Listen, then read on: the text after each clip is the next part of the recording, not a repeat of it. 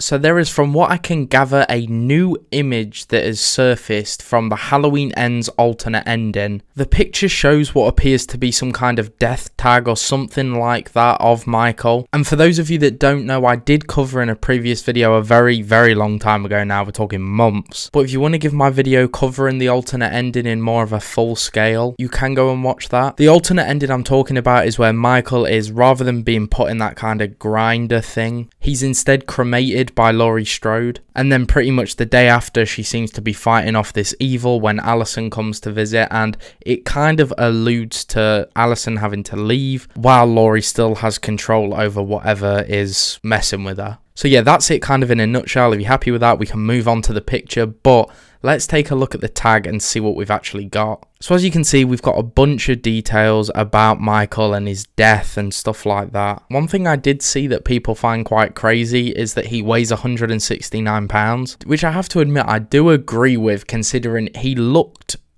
tubbier, for lack of better words. To me anyway, he looked like he had filled out a little bit more. But looking at it logically, he's been in a sewer for 4 years. Like, yeah, it makes complete sense if he had lost weight. But yeah, I just thought he looked a lot bigger in the film than he did in Kills and 2018. But we see the details that he died at 927 Mill Road, which is Laurie's address in the film. And something that I think if it was in the film, I would have found it a little bit like far-fetched maybe. But that I find quite cool on the tag is that he died at 10:31 PM. You know, obviously the date of Halloween, so he died on the same date and time. Pretty interesting stuff, of course he did. But from what I gather as well, the alternate ending is filmed pretty much in full how they were meant to. The same way that we do have an alternate ending of Halloween 2018. But I'm very unsure on whether we'll get either of those releases at any point. I hope we do. I'd love to see the 2018 and the Ends one. I always felt like reading the little script bits and stuff like that that had come out about both of these endings was really interesting, and